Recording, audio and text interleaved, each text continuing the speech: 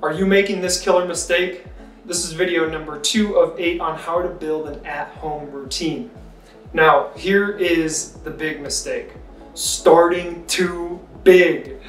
This is how it always happens. You want to start an at-home workout routine, so then you're like, all right, tomorrow I'm going to go for a run, and then I'm going to do a 30-minute boot camp session on YouTube, then I'm going to do yoga, and then I'll finish it off with a green smoothie.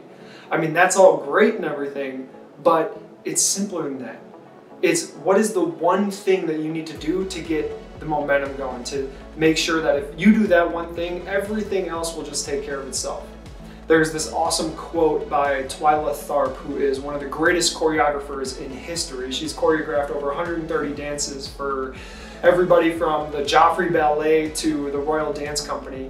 And this is what she says, and I'm actually going to get my computer here because I don't want to misquote her. But she says, "I begin each day of my life with a ritual. I wake up at 5:30 a.m., put my workout clothes on, my leg warmers, my sweatshirts, and my hat. I walk outside my Manhattan home, hail a taxi, and tell the driver to take me to Pumping Iron Gym at 91st Street and 1st Avenue, where I work out for 2 hours. The ritual is not the stretching and weight training I put my body through each morning at the gym. The ritual is the cab. The ritual is the cab. That is her match that she lights to set the rest of her day on fire and get her going." So my question to you is, what is your match? What is that one thing that you need to do that gets the momentum, gets the ball rolling, and helps you accomplish that at-home workout routine? For instance, one thing that I do when I know that I'm running the next morning, so right now I'm training for a sub 20 minute 5K.